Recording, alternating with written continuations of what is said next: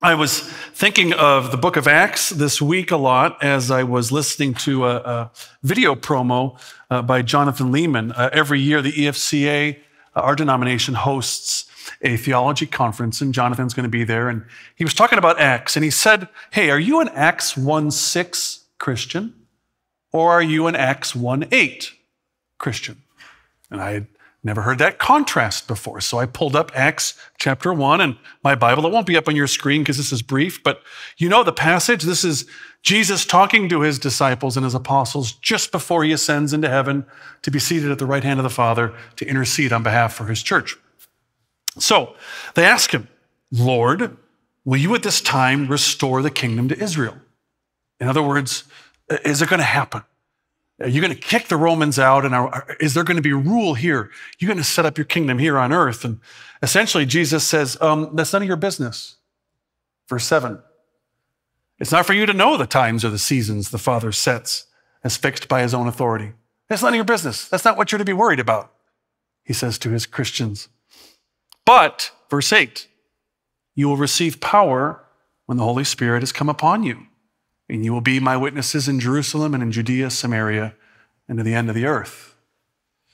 So Jonathan's challenge to us was, are we an Acts chapter 1, verse 6 Christian, where we're worried too much about earthly kingdoms and what's going on here?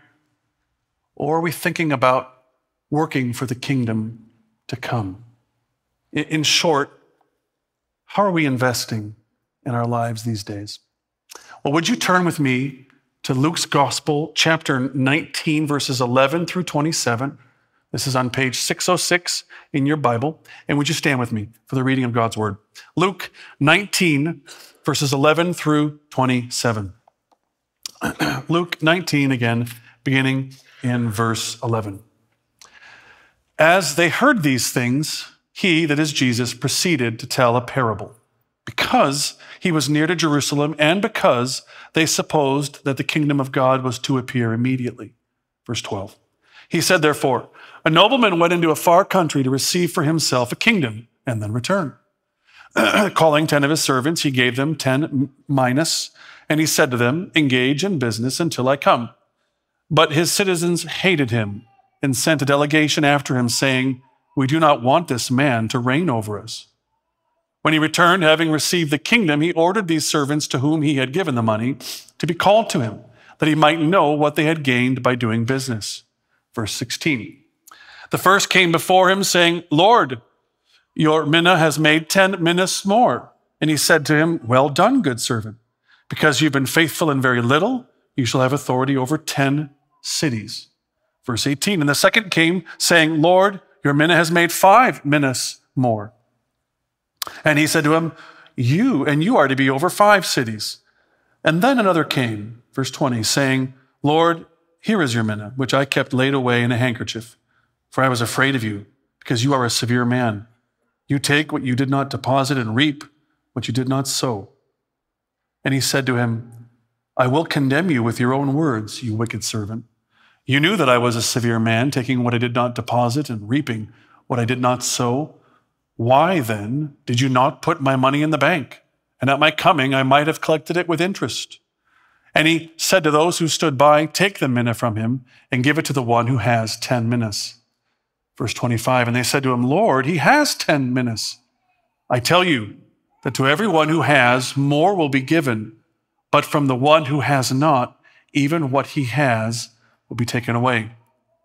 But as for these enemies of mine, who did not want me to reign over them, bring them here and slaughter them before me. And God bless the reading of his word. Let's pray.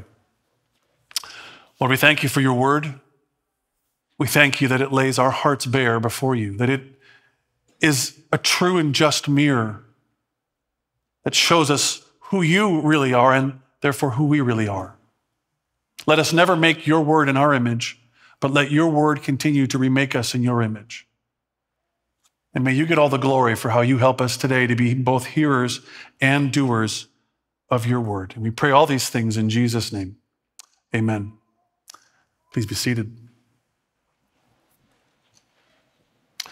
Well, the title for our sermon today is just simply Kingdom Investing. And you noticed Luke frames our passage or connects our passage to what we read last week. As they heard these things. Well, what things? Well, these things. For the Son of Man came to seek and to save the lost. In other words, Jesus' words are still sinking in that his mission is to seek and to save the lost. And because he knows what his apostles and his disciples are thinking, that they believe the kingdom of God was coming immediately. And that's why Jesus is going to Jerusalem. They don't have the cross in mind. They have the kingdom in mind. They have earthly things in mind. That's why then, therefore, Jesus tells this parable.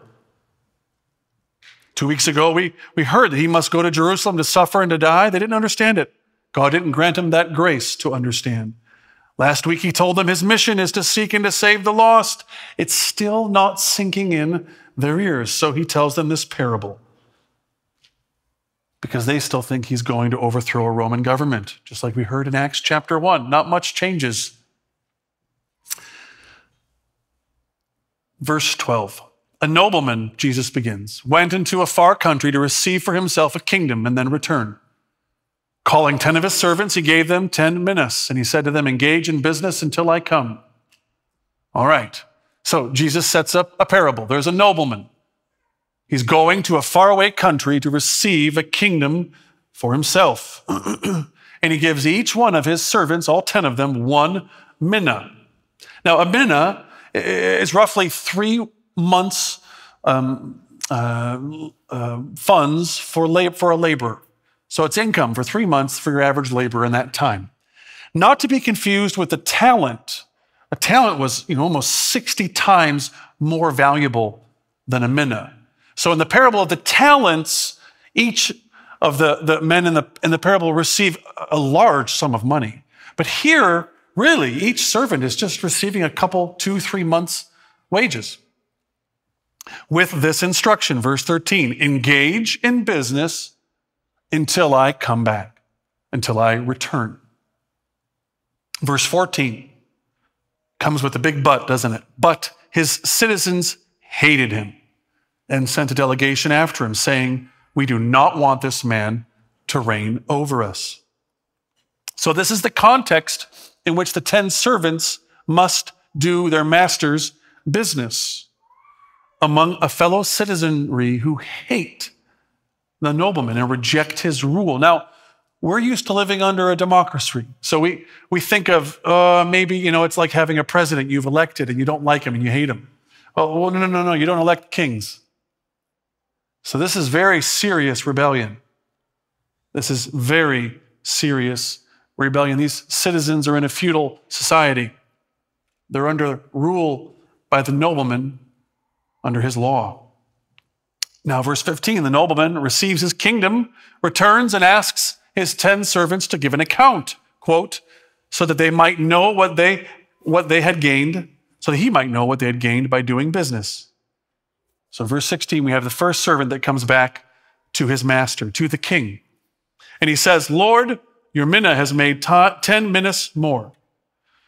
And he says to him, well done, good servant. Because you have been faithful in a very little, you shall have authority over 10 cities. And the second servant came saying, Lord, your mina has made 5 minas more. And again, the king said to him, you are to be over 5 cities. Wow. The first servant comes back with a 1,000% profit. That is incredible. That is an incredible investment on return. And yet still, it's only maybe 3 years worth of wages. Again, if 1 mina is 3 months of wages roughly. But it's no wonder the master praises him. That's an incredible return on the investment, isn't it? But did you notice the reward he gets? The reward is 10 cities. 11 minas, roughly 3 years of wages, give or take, compared to 10 cities. There's no comparison.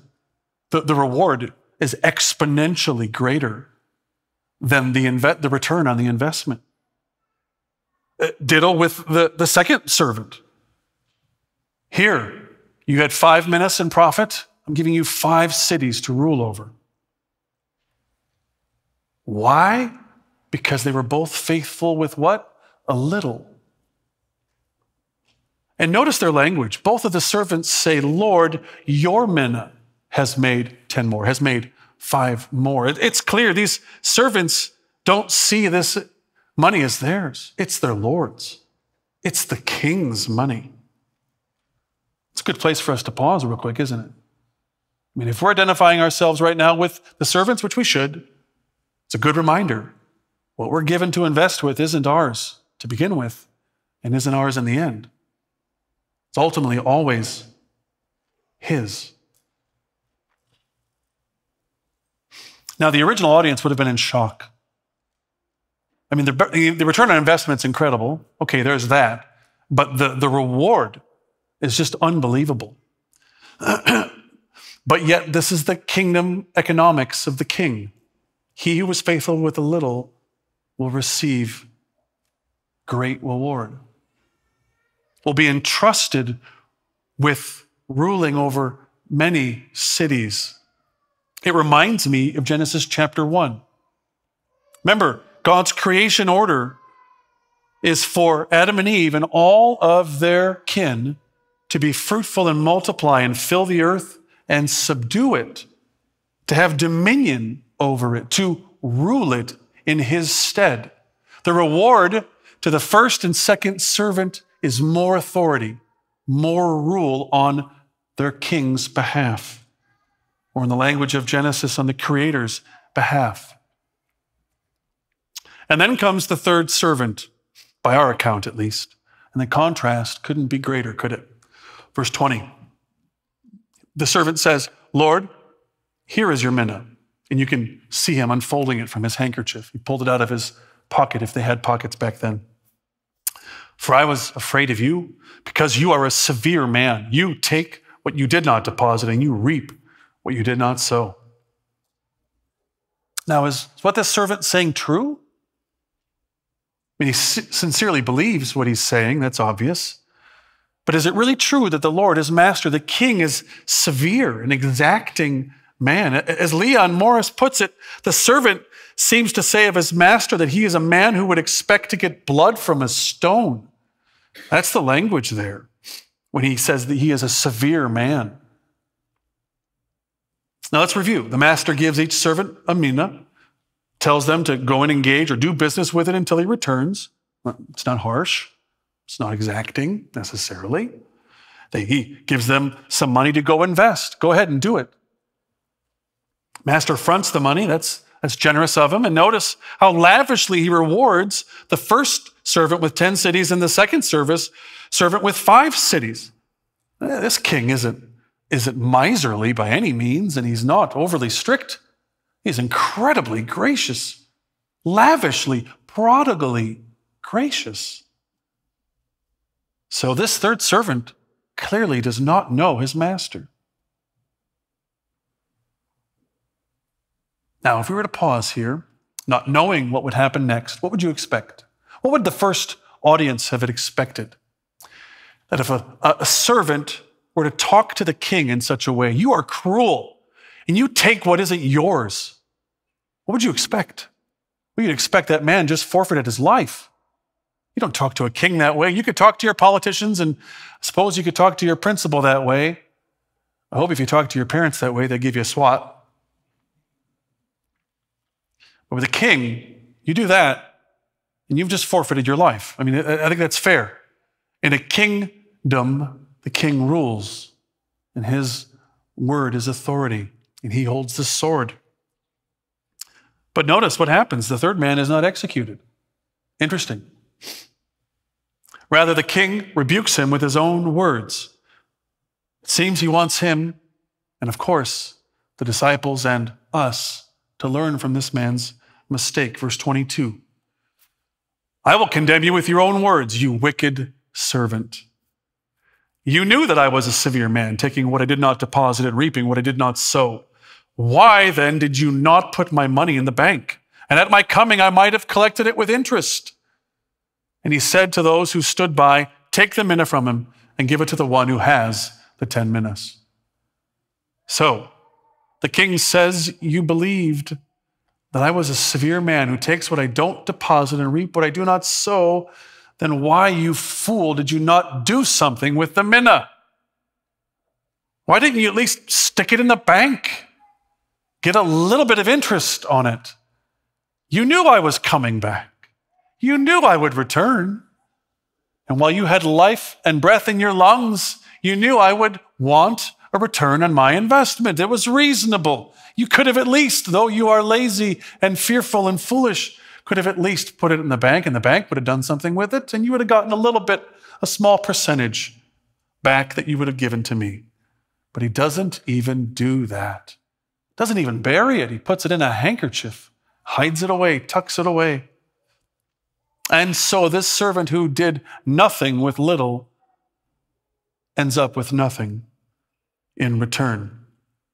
Now, I think Jesus is anticipating his apostles, his disciples' question at taking away the mina from the one and giving it to the one who had so much. So I think that's why he has the question asked here in verse 25, Lord, he has 10 minas. It's as if they're saying it's not fair. But is that really true? I mean, if you're the master, if you're the owner of the business, if you're the Lord of the land, who are you going to give the mina to? Well, the one who's been incredibly faithful and profitable with what he was already given. Makes sense, doesn't it? You would invest it with the one who had made the greatest return, the one who was most faithful. Makes sense, doesn't it? And then Jesus closes with this punchline, verses 26 through 27. I tell you that to everyone who has, more will be given. But from the one who has not, even what he has will be taken away. And as for these enemies of mine who did not want me to reign over them, remember them back in verse 14? So we don't want this king to rule over us. Bring them here and slaughter them before me. To those who have invested what God has given, more will be given. To those who have done nothing, well, nothing will get you nothing. That's the third servant. And to those who are outright enemies, who rebel against the reign of the king, well, they will be slaughtered before him. Now, I think we know here that Jesus isn't strictly or narrowly dealing with money, but rather, as he often does, he's using money as a very tangible example of our lives. So that mina really represents all that you and I have been entrusted with. Yes, it's our money, of course, because the scriptures clearly teach where our money is. That's where our heart is as well. Jesus preaches on money more than he does on heaven and hell, because it's something we are each tested with every day. But it's more than just money, isn't it? It's time, it's talents, it's other resources, it's our gifts, etc. Whatever is under our control to give or be given to is what Jesus is talking about here. And notice the attitude of the first two servants. They clearly view themselves as stewards to the king. And what is a steward? A steward is somebody who rules well underneath the king, who is entrusted with something and is responsible for seeing it bear fruit. And that's really you and I in Christ, stewards of all the resources that he's entrusted us with. He tells us, as Jesus tells through the parable, through the words of the nobleman, to be engaging in his business. So that is you too, you and I both. We are called in Christ to engage in his business with the resources that he's invested us with. It doesn't matter how much we have or how little, that's not the point. But what matters is, have we invested it? It's no mistake the third servant is brought up as an example, because there are some of us here today who are that third servant. We do not see God as he is. We see him as cruel. We see him as unfair. We see the circumstances around us, whatever they may be. We see his hand in it for sure, but we don't see his grace. We don't see his kindness. It's as if one One pastor, I don't even know who said it years ago, said, we often put God on the hook for the bad stuff that happened in our lives. We don't put him on the hook for the good stuff. We all struggle with the problem of evil. That is, why do bad things seem to happen to innocent or good people? But remember, it's both sides. God's on account for both. And today we're focusing really on the good. What have we been given that we can invest? And notice the reward for the investment is lavish. Now, it's not what we might want as Americans, per se. It's not a lake house. It's not a nice house. It's not a custom RV or a timeshare in Cancun. It's more authority. It's more responsibility for the king. We get entrusted to do more of his labor. We get entrusted with the privilege of bearing more fruit for him. Not for ourselves. That's what that lake house, which can be good, and all those things aren't bad necessarily. But we get to have more of a chance to impact others for Christ, both here and in the after. So we should, at the very least, aspire to be these first two servants. And if we identify with the third, if we don't give of our money to the Lord, if we don't give of our time, if we have bought into the American idea that retirement means I'm done serving everybody, including God, then friends, it's not too late to repent. God hasn't come back yet, but it could be tomorrow. Now, I don't know what God is convicting you of. I know what he's convicted me of. But don't waste that conviction this morning. Wherever you see yourself, whatever the Spirit is telling you through the word preached, act on it. Even in this very moment, close your eyes and pray, Lord, help me. Spirit, show me, empower me, and then share with your wife or your husband or your friend or somebody next to you. Please pray with me. Help me to walk in this. I've not been giving of my time. I've not been giving of my resources. I see God's possessions that he's entrusted with me as mine, and I know I need to have open hands and not closed hands. I believe that I don't have gifts when clearly I must. Or I'm online all the time because I don't value being here with God's people, to share with them and to be shared with by them. I've bought into the American idea that church is an add-on instead of the bride of Jesus. We should aspire to be the first two. We should aspire, as our brother in the Lord who is with our brothers and sisters in heaven, Jim Elliot, said, he is no fool who gives what he cannot keep to gain what he cannot lose. Or as St. Francis says so well, the Christian life, it is in giving that we receive. It is in pardoning that we are pardoned. It is in dying that we are born to eternal life. In the world's ledger sheet, as James Edwards writes, to give away something is always a subtraction. But in the ledger sheet of the kingdom of God, friends, it's the opposite. So I ask you, as I started today, are you an Acts 1, verse 6 Christian? Do you have eyes only for the kingdom, for the earth, for what's around you? Or are you using what God has entrusted with to benefit his eternal kingdom? And if so, keep those rewards in mind. Our God is not miserly, he is lavish. And his eternal rewards will far outweigh whatever small sacrifices we make today. Let's pray. Oh Lord, that we might believe indeed that you are a God who rewards those who are faithful. May we long to hear the words, well done, good and faithful servant. May we be rightly afraid of hearing the words, take away his mina, take away her mina, give it to the one who had 10. Lord, we don't know what happens to that third servant eternally, but I pray that none of us would sit on that fence today. Do your work through your Spirit and through your word and get all the glory for it. Call us to be your servants all the more today. And we pray all these things in your name, Jesus. Amen.